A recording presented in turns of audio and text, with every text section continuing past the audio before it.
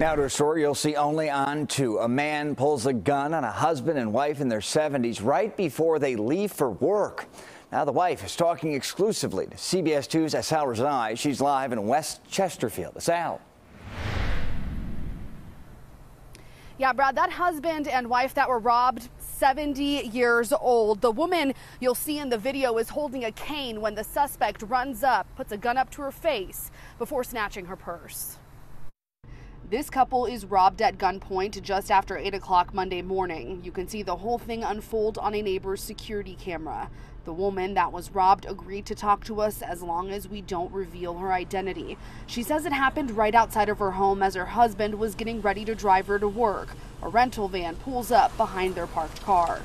And when I turned and looked, I saw the guy had got out the car and he was coming toward me holding a gun. She tells me in that moment she froze.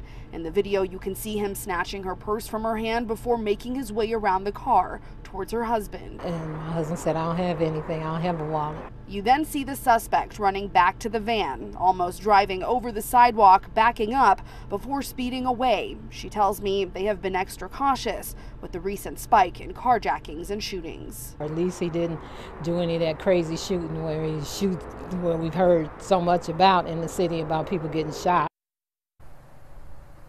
That woman telling me she's just thankful that they weren't hurt or even killed. She says that she's happy she only had $5 in that purse that he got away with, Brad. Asal, thank you.